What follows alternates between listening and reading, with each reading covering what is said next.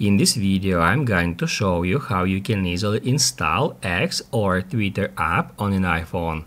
Be sure to watch the video to the very end so you don't make any mistakes. Let's get started, guys, and first off, you need to head over to the App Store. If you cannot find App Store icon on your home screens, then just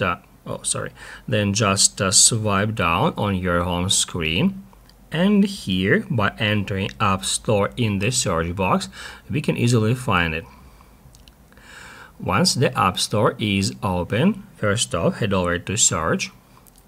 And then we just need to search for X here, just like that. That's how we can easily find the app.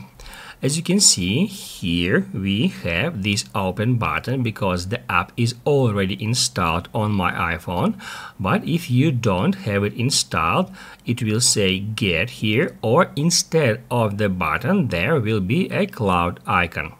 Just click at Get button or at Cloud icon to install the app, and when the installation is complete, you will be able to open the app by clicking right here at Open button, and also it will put X app icon on your home screen.